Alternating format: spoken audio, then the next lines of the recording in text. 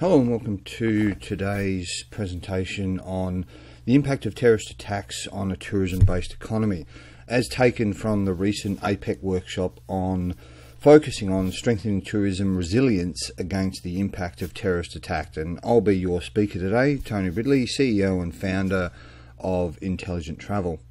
Some of the issues that we're going to touch upon in the very brief session is going to be talking about tourism drawcards, the very reason that people are drawn to or consider a destination in the first place, the influences, both direct and indirect, that help people determine or make choices when it comes to destinations and whether they continue in the wake of an event, and local economy impacts as a result of a post-terrorist event. Time cycles, that is the duration between certain events and demographics and considerations as they affect both the destination and buyers and tourists' decision cycles. Some location examples on what exactly has occurred in terms of economics and impact to a local tourism-based economy in the wake of a terrorist or attack or incident. Some tourism measurables. That is the metrics or specific numbers that can be measured both pre, during and post a terrorist attack, very important for removing some of the objectivity. Professional analysis and inputs taken from ourselves in our experience in dealing with these particular matters, and also looking as to whether terrorism plays the sole role in a negative impact towards a destination or a tourism-based economy, because in many instances it can be the straw that broke the camel's back, or it can be the tipping point, but it may not be the exclusive point itself. So just a little about myself. I'm a travel, health, safety, security and risk management professional, founding and establishing Intelligent Travel a number of years ago, and working in the industry for well over a decade. I've had direct supervision responsibility for clients affected by things like the Bali terrorist attacks, the bombings, Mumbai terror attacks, bombings in Jakarta, the hijack incident that was unsuccessfully resolved by the government in the Philippines, and most recently I've been working sort of in Southeast Asia, the Middle East and Africa for clients in terrorism-based economies and environments with the protection of assets. So I also have expertise and experience on the terrorism front, not just the travel and the tourism aspect as well. In addition to overseeing and creating a number of open source intelligence services, which I'll speak to in more detail in terms of the analytics and evaluations, and co-creator of www.travelsafetydepartment.com with Dr. Peter Tarlow, an international subject matter expert on tourism, safety, security, risk management and so on, who lectures all around the world as well on this topic. For any contact or information or follow-up, you can contact me at support@intelligenttravel.com.au. So moving right along, the first thing we need to look at is the tourism as a market. Tourism has very much become like a stock market in terms of there's fundamental and technical analysis. Fundamentals being the way in which business is conducted, the systems, the processes, the effectiveness and so on, and technical being the numbers. And much like the stock market, these numbers form a very, very substantial component now in recent times to help make informed, objective decisions about how the crowd is responding. So if we look at terrorism in particular, if we look at tourism over the last sort of 20 years or so, we can see it's been a compounding growth factor throughout the world. Of course, there's been some dips, most noticeably sort of identifiable around the 2003, 2004, and then again in sort of 2008, 2009, some of this related to the monetary crisis, financial crisis. But also if we start to drill down into some of these numbers, specific economies and specific timelines have been directly affected by negative events, ranging from natural disasters, political instability, and certainly terrorism. Some of the Asia-Pacific forums or areas, we can see again over that timeline the compounding increase, with some of them increasing by over 100% in that timeline. But also if we look at Nepal, second from the bottom there, we can also see that even though it's a rising economy for so many others, that they've been adversely affected in recent times by the natural disaster, which all but devastated most of the tourism industry at that time, but it certainly was quick to rebound. So again, despite having specific trends and group metrics, it's important to understand and look at these in isolation or in specific to certain economies, because again, there can be breakout trends or there can be elements that can be confused in the broader set of numbers that can be available. So obviously, most recently this presentation was conducted in Bali as part of the APEC forum, the workshop. So we've drawn upon Bali as an example because it's a very good example of the measurability that many destinations are afforded now. So if we look at worldwide searches for Bali, and Bali's a very sort of specific term, it does relate to some products and services, however it's primarily destination based. But if we look over sort of the last 12 months, we can see there's an upwards trend sort of earlier in the last couple of months in relation to Bali. Now this has got to do with some seasonal factors in terms of when tourists are travelling, you know, around the Easter break period, school holidays and those sorts of things, but it all depends on where those buyers or those customers actually originate from. But in general, we can see a bit of a breakout trend starting to occur. So again, this is not because there's been a terrorist attack or even a terrorist threat for that matter, specifically in recent times, but these are the numbers and the factors that we can be monitoring and looking at before an incident occurs. And it's important to understand what our baseline averages or aggregates are before the event takes place, so we can then start to analyse and look at breakout trends and have a pre-prepared plan to roll out in the event of a particular attack, because it's too late to retrospectively look at it or consider these elements 6 months, 12 months, 2 years after the fact and talk about it and say, oh yes, it had a 60, 70, 80% drop in. That's no good anymore. This needs to be happening on a hourly basis, let alone a daily basis, in order to ensure that the economy is protected and also recovers effectively. So if we drill down and look at that information, who exactly or where exactly are those searches coming from? So over the last 12 months, we can see the majority of searches related to Bali have originated from Indonesia. So this now leads us to confirm that domestic travel for Bali is a major component of that particular tourist-based economy. Second is Australia, Singapore, Malaysia, and then New Zealand. So it's important to understand, particularly in large geographical locations, that for some of these tourist-based destinations, is that it's not just foreign travellers, it's not just foreigners that are coming to these locations. A greater proportion of the contribution to the tourist-based dollar could actually be locals. So it's therefore important to segment and identify your communications message. Broadcasting is no longer an option, it's now narrowcasting, and what that means is you don't have the same message for everybody to consume. You have a particular message for a particular demographic focused on either their geography, their language, their destination, or even their buying times. And when we then start to sort of drill down further into these details, and again, these are great for objectivity decision making.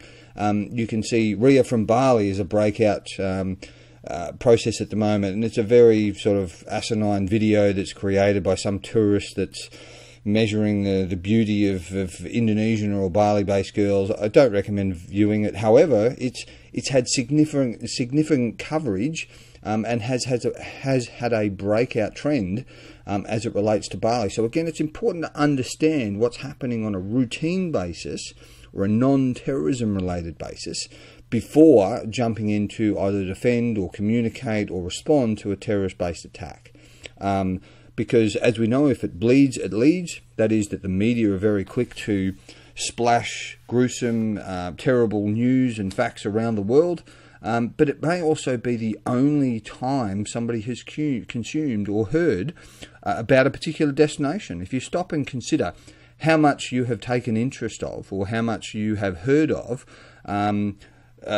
France or Paris in recent times, unless you're a regular traveller or unless you're routinely seeing that information, for much of the world, the first and only time that they heard anything about France or Paris or the Bastille Day events was the terrorist attack. So again, these breakthrough messaging is a double-edged sword in the fact that it could be the first time that it's alerted people to a destination, but it's also cemented a very negative anchor point for them to remember and go, oh no, I'm not going there because of the one thing they remember about that destination. So if we now start to analyse and look at, instead of just worldwide searches for barley, let's look at barley searches within the last 12 months within Australia. These are general search terms. So we can see sort of the ebb and flow and some breakout trends starting to occur, but most importantly we can now break that down into sub-districts and regions. So we can see the Northern Territory and Western Australia, then South Australia, Victoria and Queensland being the most populous-based search locations for people with an interest in barley, with an objectivity to either travel or an interest or investment in that destination. And in particular, you can see the related query, Sarah Connor barley. Sarah Connor, no, they're not filming a Terminator movie in barley anytime soon.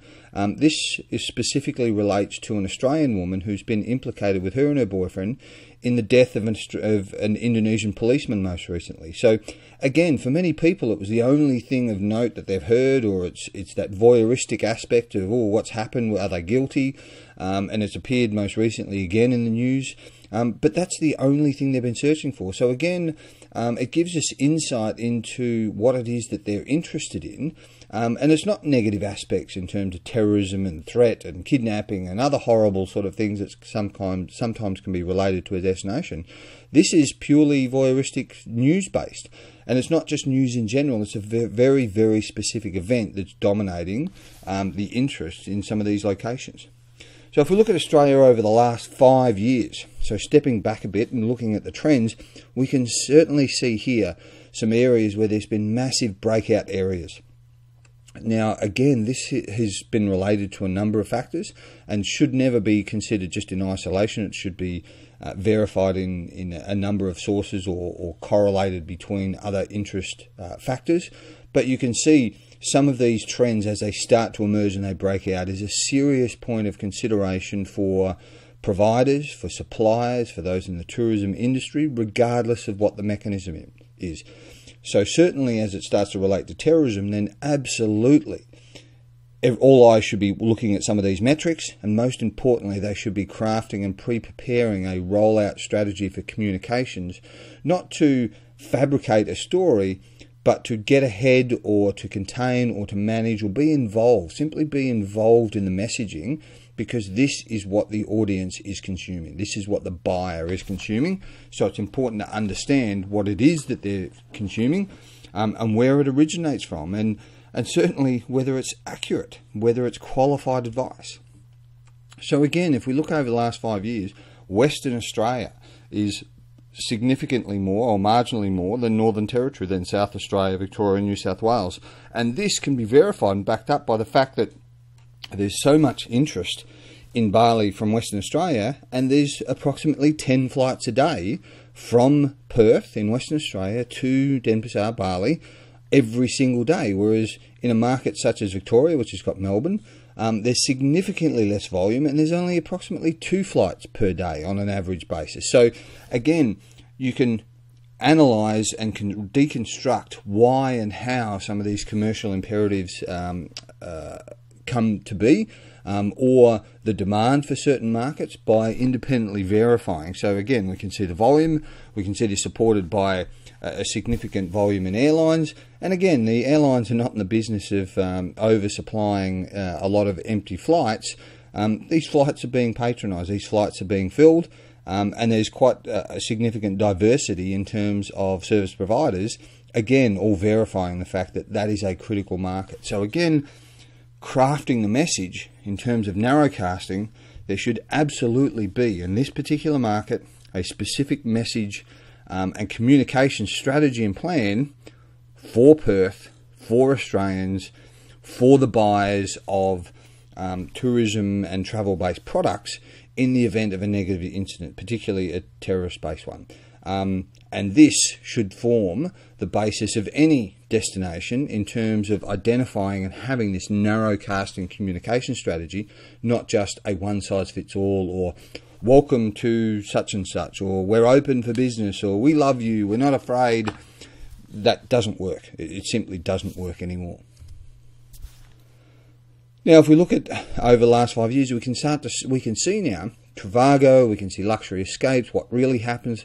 We can now start to see a broader terms of reference in terms of what people are looking for or being influenced by. But this is where it starts to become very interesting and requires further understanding by those who are in the travel and tourism industry, and certainly those who are supporting a post-incident communication strategy. And what this means is that the originator or creator of some of the content are non-official channels. They're non-official sources. And in many, many instances, they're not professional, and they're not qualified opinions in many instances. So if we look at some of the results at this particular timeline that we're looking at, we can see 140,000 shares of someone's wedding in Bali, and we can see the distribution channel was primarily Facebook. So again, it's not necessarily news, and it's not necessarily blogs or even videos in this instance, or a combination. It's Facebook, it's social media. And then we can see, similang kamar hotel di Bali dengan akses langsung kolam renang. So what that means is someone's looking for a 9-bedroom hotel with direct access to a swimming pool under 550,000 rupiah. So that's number 2, and it's been shared 124,000 times. So we can see what it is that's being consumed, we can see the volume as where it's being consumed, but also we can then start to deconstruct that, and we can see who the creators or who the sharers of this pivotal information is. And again, it's not CNN, it's not BBC, it's not the ABC, it's not official news channels, and it's certainly not qualified opinion. Now, some of the content that they share may originate from qualified sources and experts in their field, but much of it is bloggers, and it's individuals, and it can be YouTube videos. And as we were talking about previously, that YouTube video that's created, that's generated so much interest recently, is certainly not a professional nor sanctioned piece of video communications. So again, it's very, very important to understand exactly who's creating what, where it's being shared, and the volume and the gravity that particular content is drawing, because that can be reverse engineered. That can be the reach out program. These are the people you need to collaborate with. These are the people you need to be involved with. These are the people that you need to support, not ignore and do a government communications only program or an official, we only speak to the news channels, because that's not where most of the consumers are getting their content from.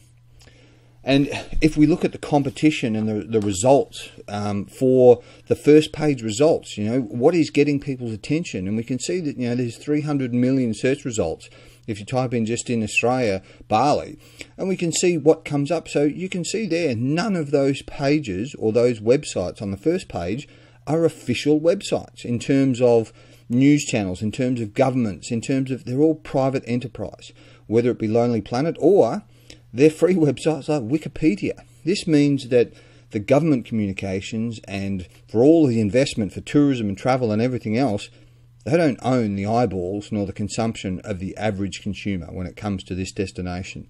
So again, if you want to get eyeballs, if you want to get consumption of your message, these are the channels and the people that you need to be engaged with, or understand, or have a strategy to help them share the information, and have them, most importantly, be involved in the process. And this too goes for the segmented audiences. So on the left, we can see the search results for news, what's happening in news, and we can see measles is a bit of a breakout health concern in Bali at the moment. And then on the right, we can see videos, because people consume things differently. And again, none of these, with the exception of the news one on the left, you can see it's an official news result, but the videos and certain those sorts of things, for the most part, again, anybody can contribute to that. They can be someone walking down the street and posting their own video and sharing with their friends. But again, it's important to understand and know all of this before a major incident, because again, all of this can turn very, very quickly. Much of it, you don't want to be playing catch up. You want to have a strategy to a degree pre-prepared, and you want to be able to target and be most effective in your response as it comes sort of down to it. So just to sort of recap, the reason this is important and sort of evidence of that we know this for a fact is that with our open source intelligence focusing on some of this sort of pre and post, we created campaigns for clients, and one particular client, we generated over $1 million of additional revenue in just 3 months by using and deconstructing these channels and pre-positioning our client to be consumed by buyers. So to validate that this is not theoretical, to validate that this is not just speculative or anything, this is cold hard cash. This is dollars. This is the difference between an individual choosing to spend their travel dollars at destination A or choosing to spend their travel dollars at destination B, somewhere that hasn't been affected by something, that doesn't have a negative connotation, or just doesn't present too many questions that the average buyer can't answer, so they'll go somewhere else. So this is cold hard cash. Now, if you extrapolate that across the industry, this is worth hundreds of millions of dollars to a tourism-based economy with a significant and sizable volume. Now, approximately 2 million Australians every year travel to Bali, so therefore this is a significant and sizable revenue channel from a tourism perspective, but it requires collaboration, it requires cohesion and consolidation from government bodies, from the tourism industry, travel providers. It's a collective response, not just one or two individuals doing a little bit here and there. And unfortunately, that's what happens in many instances with the news agencies, the news channels communicating, and then people independently trying to respond or championing the cause themselves. It's not a unified approach, and unfortunately many of the representative government agencies don't understand the problem, or they don't have the baseline. So this market analysis in terms of what is tangible and technical analysis based on numbers and volumes and breakout trends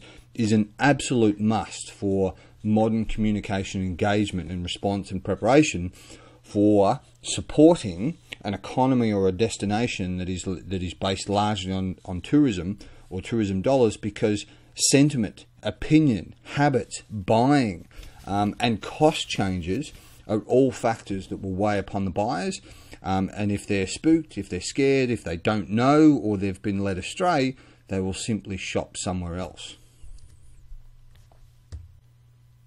So quickly looking at a couple of destinations that Skift.com have released in May of 2017. Some detailed analysis on some of the destinations. Now, Turkey has been affected not just by terrorist events, but certainly political changes, elections, and a whole host of other social events. However, that has led to a 30% decline in tourism, in tourists, and it's down to 25.4 million individuals. Now that is significant. Now that's not just concentrated in one location. This is spread across the entire tourism sector in Turkey, and certainly from an Australian perspective, those travelling back to Gallipoli, which is part of our sort of military historical destination, which can engender as many as 100,000 or 100 and something thousand travellers during April, has been significantly declined, and certainly government travel advisories have contributed to this by saying don't travel, or it's unsafe, or there's issues, or as I mentioned earlier, breakout trends and information. The only time anybody's heard anything about Turkey in some of the consumer markets is when it's been negative, or it's been a terrorism attack, or it's an attack at the airport, or it's a problem, and as a result, it's significantly and negatively impacted the economy. Egypt itself, again, not just isolated to terrorism, but a number of things in terms of the market itself has resulted in nearly a 70% decline in tourists for the first 9 months of 2016.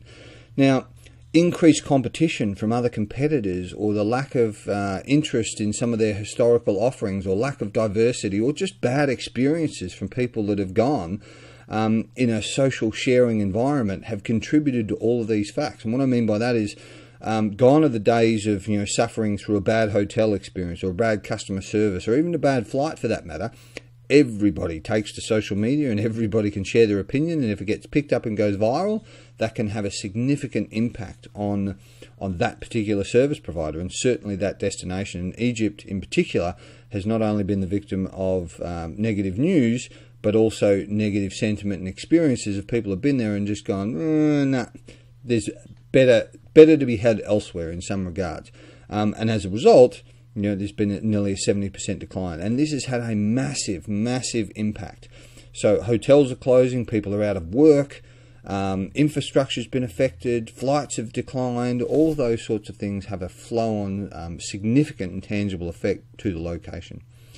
And of course, France, as I've sort of mentioned a few times, foreign tourists decline just in the first half of 2016 to the point where the industry is now coining an industrial crisis is on the horizon for France because of the significant and sustained loss associated with the country in again, not just one or two locations, but sort of broad spectrum, because of negative sentiment, because of terrorist attacks, but also there's been a number of other things that have been breakout messages with elections and political instability and demonstrations, a whole bunch of other things. Again, often the only thing that people have seen or consumed, which then affects their buying habits, and they go, I can go somewhere else. And so much so, and we'll speak about it in a little bit, is that now people are choosing to go somewhere else. So in Spain, for example, they're having an oversupply problem, is that they simply weren't geared for the sheer volume that historically they've had, because many people who would have gone to France are now going to Spain instead because it hasn't had the same problems, or it's not linked to some of the terrorist-based activities that have taken place. So again, it can be a double-edged sword. Not only is there a diminished consumption or interest in some of these destinations, but sometimes that volume still has to take place. When people have holidays, or when people get to a point where they're travelling or they've saved up enough money, come hell or high water, they're still going to travel. And if that destination's been removed from their consideration, they will go somewhere else. And that has significant concerns and problems too from a safety and security perspective, which we'll talk about later. But in this instance, it doesn't mean that those people have chosen just not to travel to France. They've gone somewhere else. And as a result, they've lost significant revenue. They've lost significant infrastructure, taxes, providers, and a whole host of other things. So this is not just a top line, poor France and their economy. This comes down to mums and dads and families and small businesses and buskers on the street and people selling flowers. It's a very micro economy aspect as well, which results in sizable losses both at a micro level, but certainly very much a macro level. And these can add up to hundreds of millions, if not billions of dollars.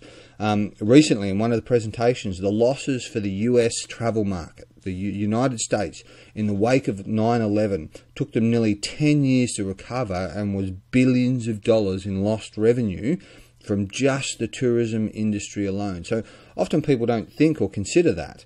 The United States, well, it is a tourism-based economy as well. It's a very, very big, it's both internally domestic as well as foreigners, but it took nearly 10 years to recover from the 9/11 terrorist attacks. People stopped flying, and so therefore road fatalities increased because more people were driving. So there's much more to it than just a couple of these random numbers thrown out, and it can be significantly more sustained than a couple of weeks or a couple of months in the wake of a particular event. Okay, I just want to go back a step and talk about some of the motivators, the reasons that people are compelled to travel, or why they travel in the first place. Because again, in isolation, sometimes people gloss over, or they don't stop to consider this from a safety or security or terrorism related sort of vertical, is that why are people traveling? Because the reason why they travel can be a significant influencer as to whether they will continue in the wake of negative events, a terrorist attack and so on, or they may make a self-determined assessment that they're simply not affected. So if they're, for example, travelling for a particular reason that's got nothing to do with where the terrorist attack occurred or the people that were targeted, then they will still go ahead because it's not me. It's never underestimate the ability of people to act in their own self-interest or what they believe to be important for themselves. So when we look at motivators for travel, the sense of adventure, wanting to go somewhere, again, a little bit of an edge or concern can sometimes attract a different type of traveller. But the whole idea of going somewhere and doing something different can be a very compelling reason. But if they're not affected by a terrorist attack or a terrorist incident, then they will simply go ahead. The culture, the environment, the lifestyle and the people and so on, again, is a significant draw card, and maybe in some instances, if one destination is affected, they may shift their destination to somewhere else, still within the same country. The food and the culinary experiences associated with a particular destination can be both compelling or repelling for some people, depending on where they sit with it. And outright bragging rights of, I've been to this location, and look at where I've updated my social media channel, and look what I've been able to do, and look what I've achieved on this particular trip. And there's so much invested in recording and sharing the information of any particular journey for most people, particularly sort of the millennials and the Generation Ys and so on, is it all gets shared. So again, it's do they want to forego that, and which has a bigger draw card, concerns for their safety or belief in the news they've been told, or the bragging rights of going, so hey, I went to such and such for a week with my a wife, my husband, a girlfriend, partner, whatever, can overshadow a lot of that decision making. Shopping, notwithstanding that a lot of people are invested in cheaper economies or a range of products they can't find at home. Personal development, on the grounds that travel expands the mind and they can see different things and experience different things. Sex and sex-related activities, and some destinations are tourism sex hotspots. Again, can be a compelling reason for people to travel in the first place, and or education. Because they're travelling abroad, because they're going on a study tour, or they're being involved in something, or simply learning about their family tree or a destination or somewhere that they've never been before. These are all individual reasons, and it can be depending on the percentage or the volume of what drives their overall decision making. The scenery and the scapes that they can see, the horizons, the landscapes, the hills, all these sorts of things may be very unique or specific to what they're after. And that sense of entitlement of reward in the sense that I've worked really hard, I've saved hard, and I'm going to go on this holiday and I'm going to have fun and relax and everything else.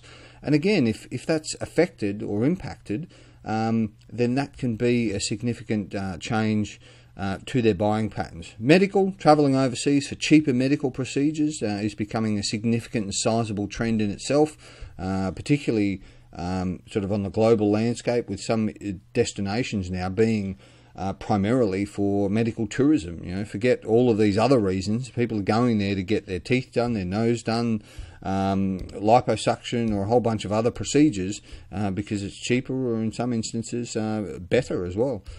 And marketing, what is being communicated, what have they found recently? Is it some sort of coupon, discount, or offer that they've been compelled to act upon and they're purchasing, and they're locked in?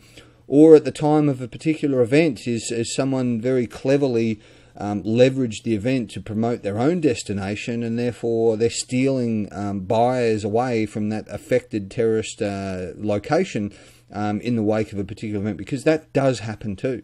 Make no bones about it, in the sense that your misery can be someone else's pleasure, and certainly in highly competitive markets, we've seen it time and time again, where the promotion of alternate destinations has been purely based on, come to us, we're not affected by terrorists, and they are.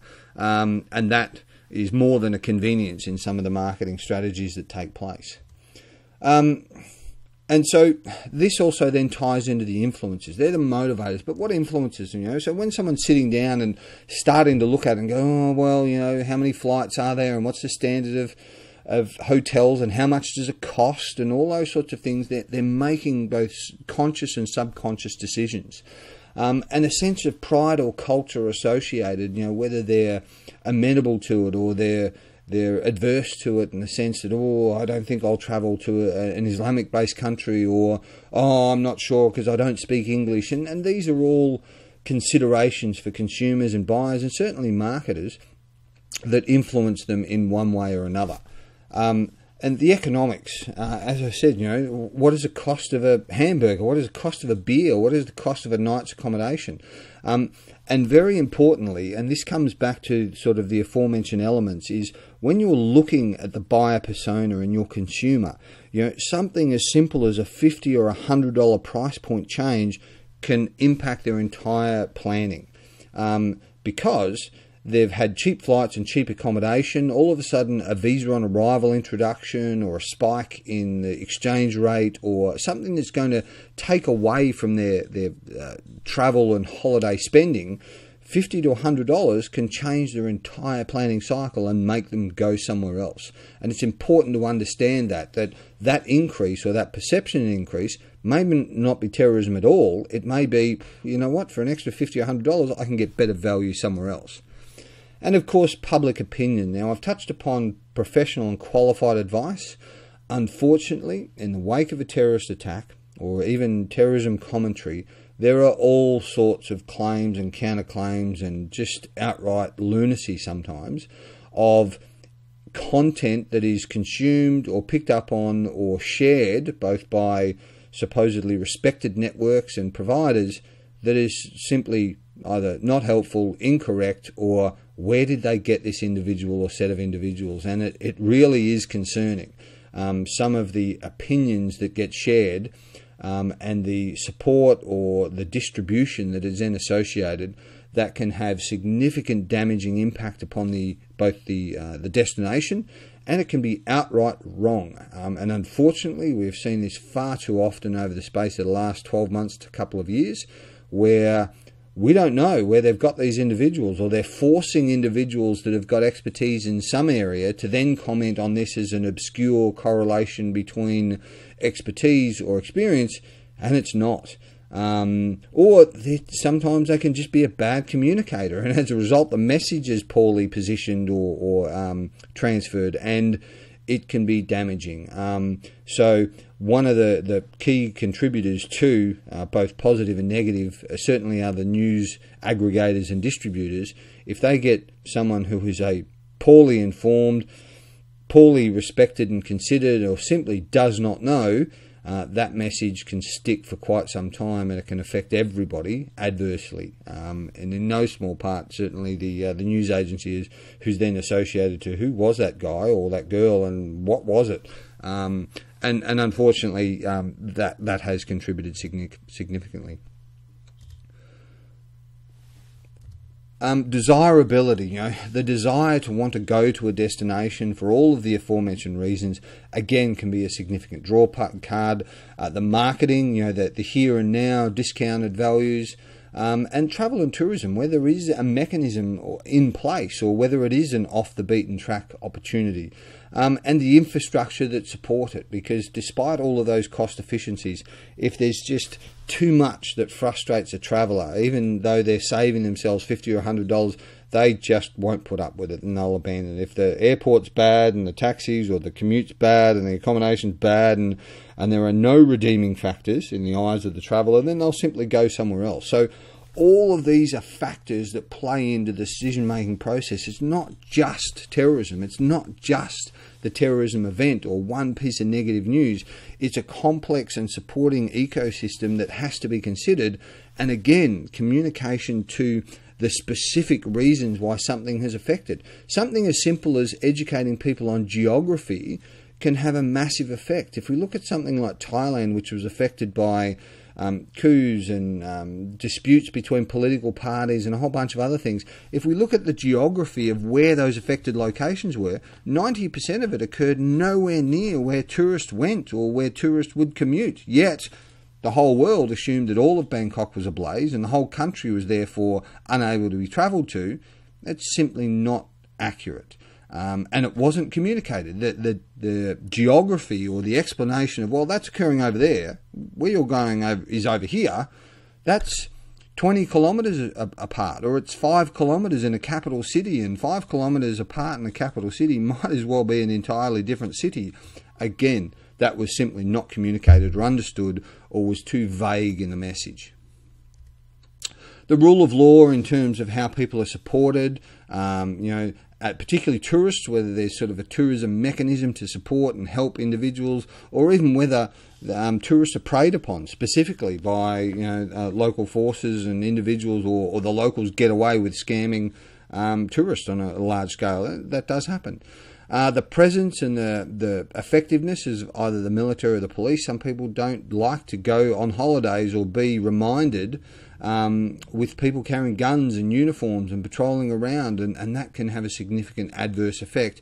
Even though it may be deemed or appropriate in the wake of a terrorist attack, it can be damaging itself.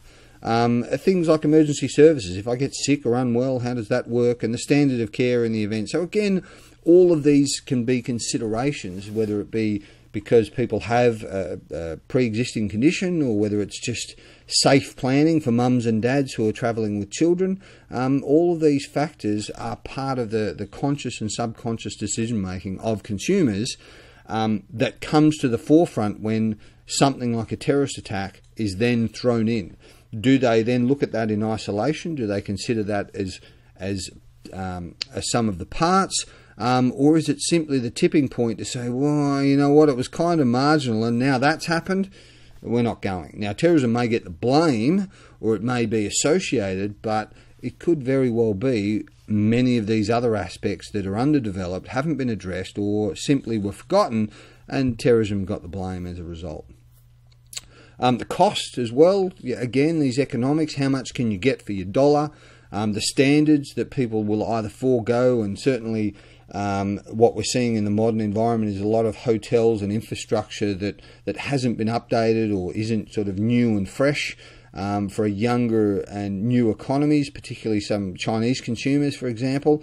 If it's not brand new, or it's not recently renovated, or it's not fresh, and by comparison, because most of the country in China is fresh and new and recently renovated, when they turn up and it's an 80s sort of infrastructure and it's outdated, not happy. And as a result, the standard can certainly play to the consumer-based decision as well. Communications, can they communicate? How do they communicate? What's the cost of it? And certainly religion. Not only the religion in the destination, the religion of the individual, how pervasive it is, whether there's restrictions associated, or is there tensions or disruptions as a result of religious conflict, or does it negate certain people and certain demographics or ethnicities, or even the look of an individual? Oh, will I be associated with this particular ethnic group? All of these are individual considerations, and sometimes further compounded by a group in terms of their family comment, or their peers comment, their friends comment, oh, don't go there, that you're not welcome. Now, that may be accurate, that certainly may be far from the truth, or government travel restrictions may be imposed that speak to all of these, and individuals go, you know what, we can simply spend somewhere else.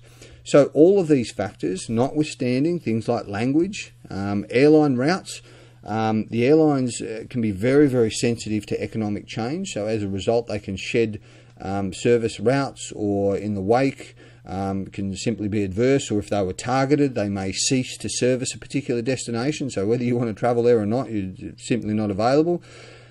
How easy it is of getting things done, the use of credit cards versus cash, and certainly the individual factors of gender and age and pre-existing medical experience, conditions, and your own experience of sort of travelling.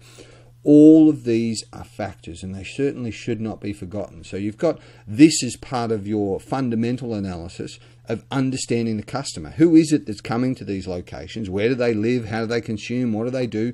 Understand them with specific knowledge, understanding how they come to form their decisions, and how much of an influence terrorism is going to have to them. And having a message that speaks to not all of these elements, but certainly the dominating factors. So it removes the question, it removes the unknown factor for them, so they can make a better informed decision. And more often than not, it's in the absence of information or negative information, people will shop somewhere else. But it's imperative that everyone understand who the consumer and the buyer is first, before there's any message, before it's blamed on terrorism, before anybody leaps to. And certainly these very official government communications of we, the government, have got police and military, most people assume that that's going to be said. Most people may question it. Some people may look negative upon it. But it's too official, it's too non-consumer friendly, and as a result, whether it's accurate or helpful or not, will simply get overlooked or be lost in the message. And media outlets don't like to continue to repurpose that piece of information. They want something that's helpful, that's useful, dare I say sometimes sensationalistic as well, but they want something that consumers will use, not just a usual holding statement by a government agency. It just doesn't work. Now, a key component, both negative and positive, is the release of government alerts and updates. Government alerts, how one government perceives a location, how it informs its citizens, the tone in which they use, the message in which they contain, can have significant positive and negative impact upon a tourist-based economy. Whether they're accurate, whether it's research, whether it's timely, whether it's considered or measured, but most importantly is that it's tied with travel insurance. So travel insurance, if a government risk rating or advisory changes, then it may be the trigger for people to get their money back, to cancel their trip, or grounds for people to say, well, we're not allowed to travel there anymore, and shift an entire demographic. So all too often we see ill-informed, hasty, incorrect government advisories released to their citizens, or confusing, or there's not a clear message in it, which then has a compounding effect to travel insurance. They're then obliged and forced to reimburse their travellers, and we then get this change, this short-term change, trend where people have cancelled all their trip for the next couple of weeks. And they've taken that money and they've repositioned themselves for another trip somewhere else, whether it's within the region or it's a neighbour or it's somewhere totally different. It has a significant compounding impact on the travel industry. Now, they're always politically measured or filtered in many instances. However, the time, the content and the means in which they're communicated can be significant. And this then ties into the travel insurance.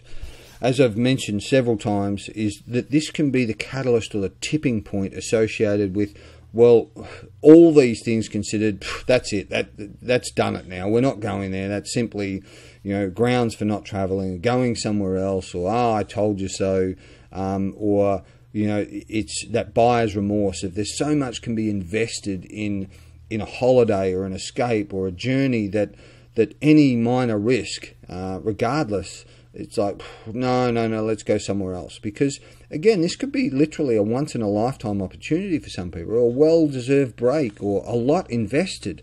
So it's an investment of both time and money, as well as their own safety, whether it be for them and or associated family, that all things considered, this event, whether it was a small terrorist attack or a big terrorist attack or a terrorism-related incident, no, not going. I don't want anything to do with it. I'm going on holidays. I want a mental break. I don't want to be on edge, and I don't want to be this, and I don't want to see soldiers.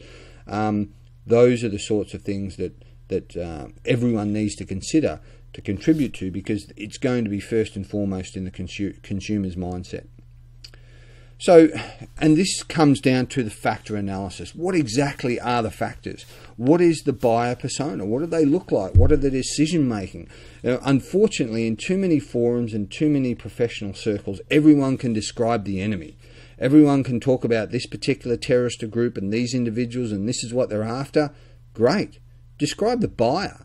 What's their average age? What's their income? What are they doing 2 nights accommodation? Are they travelling for a week? Where do they come from? All of the aforementioned factors.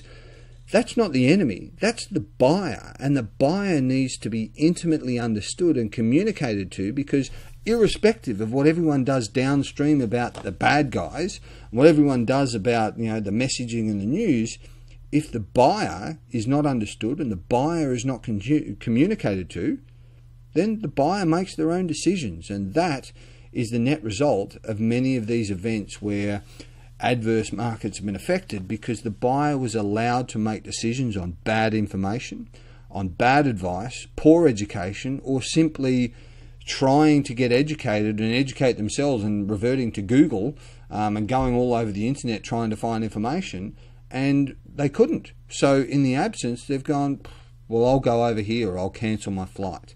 And It's a travesty that the industry or the tourism and the destination is so negatively influenced by something as simple as that, but it's all too often a repeatable folly. So what to consider? So from a government sort of tourism planning perspective, there's a lot to consider. There's airports, there's hotels, there's destination and all those elements. But as I said, this is about understanding them in isolation, but also how they work collectively. So in particular, tourist segmentation relates to the most profound influences for most markets are the first-time or new travellers and the regulars. Now, understanding what percentage of distribution they represent is paramount. So, for example, 80 to 90% of your travellers to a destination may be first and new time. So, therefore, they can be very, very sensitive to change circumstances or environmental factors and certainly negative news. So, that can be a whopping 80 to 90% of your economy affected in a short-term time frame, because you didn't own the message or communicate or engage them. Whereas the regulars, they understand. They're in for the long game. They're the 5-year trend, the 12-month trend, and they've been multiple times, and they understand things that happen. And in spite of it all, they're in love with the destination. They may even have, their own network of people that meet them at the airport and places they love to stay and places they love to eat and all those sorts of things. But if they're only 5 or 10% of your economy, then you've still got them, and certainly don't ignore them, but they may not form the bulk of the network or the relationship. Now, it's also important not only understand the tourist segmentation, but how that relates on the ground. If you've then got service provisions or tourist-based activities that are heavily weighted to one or the other, then that should also be part of the consideration, because this models then your economic impact.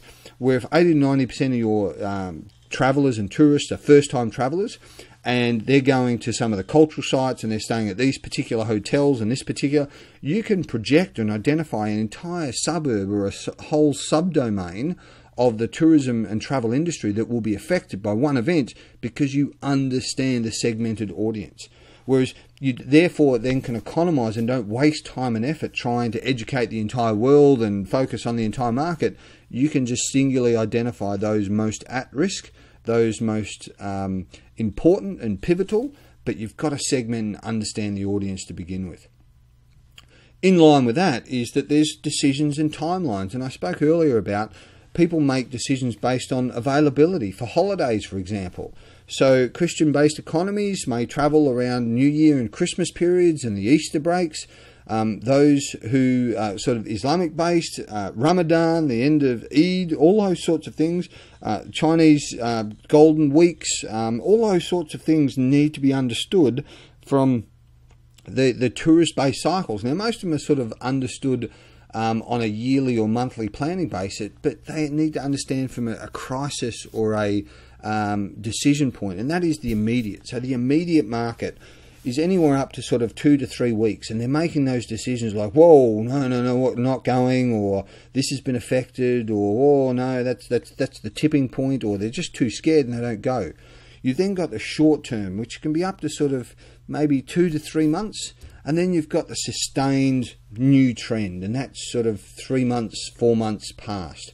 So again, you've got to segment the audience, you've got to segment the time frame, and you've got to be prepared to engage the audience to get to a point where you don't find that after 3 months, all of a sudden your usual forecast, your annual forecast and your projections are all significantly altered because a new trend has been introduced, because you lost the immediate market, short-term impact, and then therefore people have now just made a new norm and they're shopping somewhere else, they're going somewhere else, they're not coming to your destination.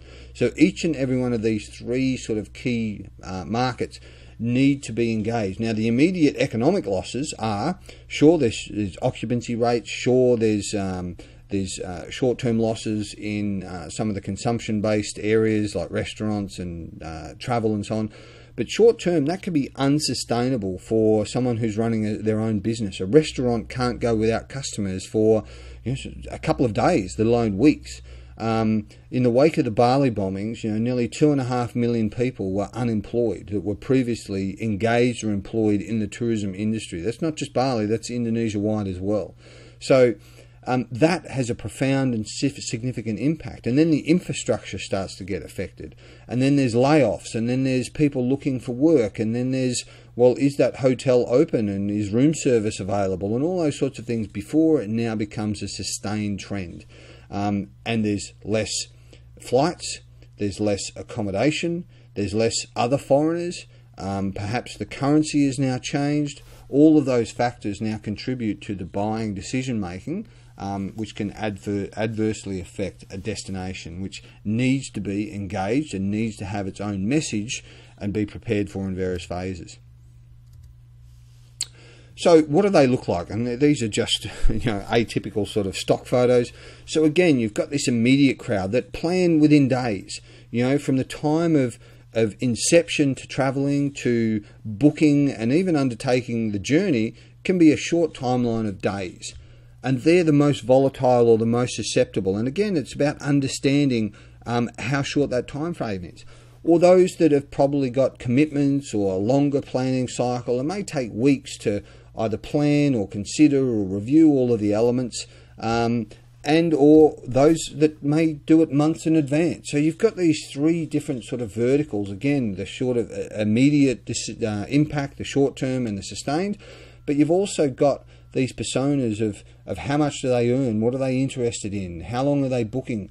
So it's imperative that you understand all of these phases and have a plan for it, because you may survive or weather the initial impact of, oh no, bookings are down, everyone's happy, only to find that those who are in the weeks and months planning cycle have already made a decision to say, no, we've got the opportunity, we've got plenty of time, let's now review and consider a different location and shop somewhere else. So even though, in the wake of a terrorist event or a critical event, the preceding or the following weeks, 2-3 weeks, everything seems normal, only then to have massive occupancy rates, to have empty flights, to have a whole host of other things, because the message was inconsistent, it wasn't sustained, or it simply wasn't thought of in certain milestones in terms of the communications. Now, this contributes to the alternate destinations, which I spoke about, is that all things considered, it's a global market. So when tourists are spoilt by choice and there's multiple offerings available because the airlines are offering deals and accommodations are offering deals, or sometimes they can sort of say, oh, well, they're sort of comparative. I'm still going to Africa, I'm still going to the Middle East, I'm still going to the Americas, I'm still going to Asia. They can simply arbitrage and select another close economy, or sometimes it can force them to look at economies that are even cheaper. They may not be more desirable, they may not have even had information about them prior to this, but they've been forced to look at alternate options in the wake of a serious event or a terrorist attack and so on.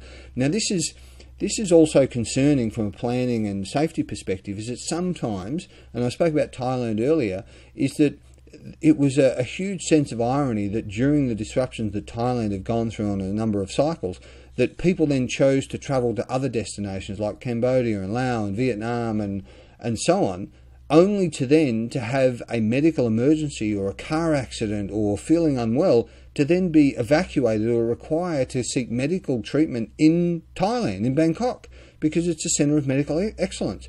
So what they had saved on and economised by going to these other markets, and Bangkok's by and large was empty at the time, but their hospitals were filled because it was tourists from all of these other alternate locations.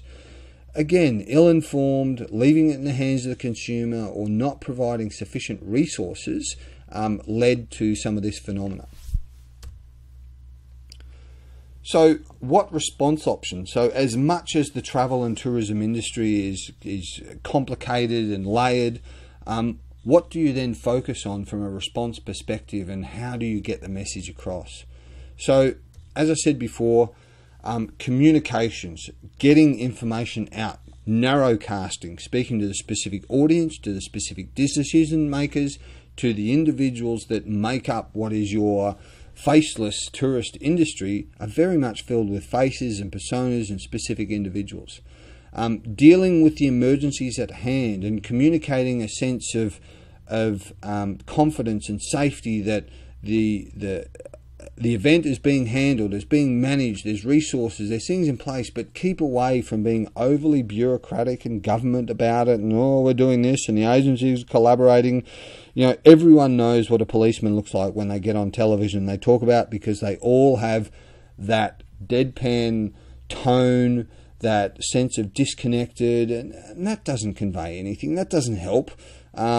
Use a different communicator, use a different medium, use somebody else, or get somebody else to comment on that, so as the message gets across. The news and mass media. Now, I know a number of agencies and governments and so on have bemoaned, how do we keep the media accountable? How do we police them? Well, the fact of the matter is you don't, and it's time wasting. What tourism industries and economies and governments need to get better at is communicating themselves. Who cares what the mass media are doing? If, as I spoke before, you get the message right, you narrowcast to the individuals, you can get your message through, or use the same mechanism that a YouTube video became popular. You can use the same mechanisms to get through and cut to the consumer. Now, that may or may not be picked up by the mass or the news media themselves, but the point being is that you simply cannot sit around and bemoan the outcome, or complain about the media, or be upset that they didn't get your message, because if your message is boring or not on topic or not helpful, then they're not going to share it. But you can fix that, and you can communicate. You can communicate via Facebook, you can communicate via Google, you can communicate via all of these different verticals on a routine and sustained basis, or certainly during an emergency. Dr. Google, a phenomena of people not going to the doctor because they've Googled their signs and symptoms and now they're treating themselves. This equally applies to the tourism industry. Is that being that authority, that information, that informed piece of content that somebody acts upon should be top of mind and top priority for the tourism industry. Rather than some teenage blogger who's made some random comment that now tens of thousands of people have formed an opinion on. That's not a qualified opinion. The terms of reference, specifically how it relates to them, the association of risk, helping people understand how it relates to them and their own self-valuation or appetite for risk, and cutting through this living memory recall, because as I've said multiple times, it may be the only time somebody's heard about the destination or the country, because there's just so much news that takes place, and advertising and content and so on, is that this could be the one opportunity to break through all of that, or it could be the only time they've heard about your particular destination. So you may have to make up for or correct a whole lot of misperceptions, and even, as I said before, educate them on a degree of geography. During the Mumbai terror attacks, I had thousands of people wanting to flee India because they were in India. Well, India is a big place, and Mumbai is not the only place in India, and you certainly don't need to flee the entire country. But again, it was a lack of basic understanding, a lack of geography. These sorts of things then had to be communicated as part of the bundled message, because you're now catching up or compensating for people just being busy or focused on other things. Aviation security, in no small part, plays a significant factor. Whether you can or can't travel with your laptop, whether you're being strip searched, and whether you can travel with water, and even how you're treated upon arrival. All of these things are compounding elements. Now, in the wake of a terrorist attack, if these are overly onerous, if people are now being held in isolation and detained, and that in itself, it won't be the terrorist attack that will deter the tourism dollars and the buyers. They will simply go somewhere else. And again, they can get online, they can share with social media, they can make comments, they can make videos, and if their experience or the process and the draconian measures that are applied, whether they're appropriate or otherwise, can again significantly influence the tourism industry and certainly the economy. For example, just to sort of highlight some of the factors associated to where people have been injured and killed and affected, looking from the US alone, Mexico, Haiti, the Philippines, over a 2-year period, these were the areas that people were affected, and the incidents and events, the total volume of people that were affected. Yes, it's tragic, and yes, it's preventable in many instances. But these are the locations that most people are likely to suffer negative events. And what actually caused it were things like homicide, motor vehicle accidents, suicides, drowning, for example. Motor vehicle accidents, motorcycles, drug-related, all of these sorts of things are far more routine and likely, whereas terrorist attacks and those sorts of things, again, remain very, very remote. However, it's a very big message, it gets people's attention, and people are compelled to act or change their minds and their opinions based on some of the information that's consumed. Whereas when you actually look at the data and you break through, Australians are no different. If we look at sort of a 5-6 year period of where Australians, the top 16 countries where Australians unfortunately met their end, we're looking at Thailand, Vietnam, Greece, USA, Philippines, Indonesia. Again, the sorts of places and destinations that are top of mind when it comes to terrorism, a lot of Australians are not even travelling there. And then if we look at the cause or the primary cause of death or injury, illness, natural, unknown, murder is less than 1%. So again, it's about understanding how often is this information conveyed, how often is it consumed.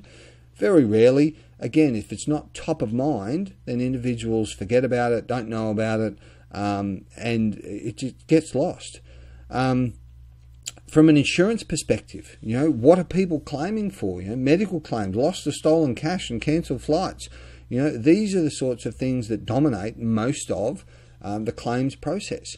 Luggage, cancellations, rental vehicles. Again, all of these elements are measurable and specific to locations. These are the things that really impact people's travel. These are the things that like it or not, people are factoring in, or they may pick up and anchor their decisions based on this information, whether it was new, old, or relevant or otherwise.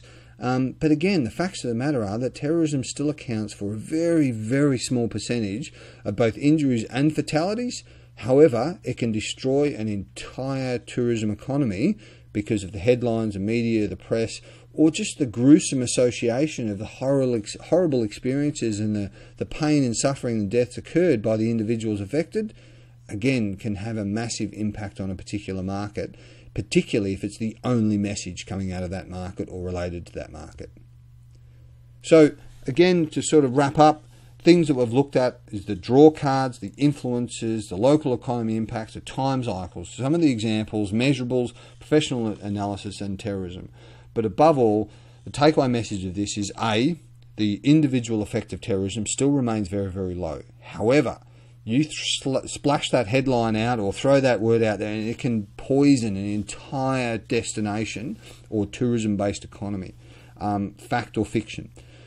It is in the best interest of tourism, governments and aggregators of that particular market to understand the audience, to stop broadcasting, to narrowcast, understand your buyers as well as you understand the enemy, and act upon it and have something in place and engage them and communicate them and empower them to make decisions. And then, and only then, you will have a sustainable model that will support both the economy, the interest for travellers, because you've given them what they need, and that's something to make a decision upon. And in the absence of a decision or just nothing but negative content, the information and the decision made on the strength of that is pretty predictable.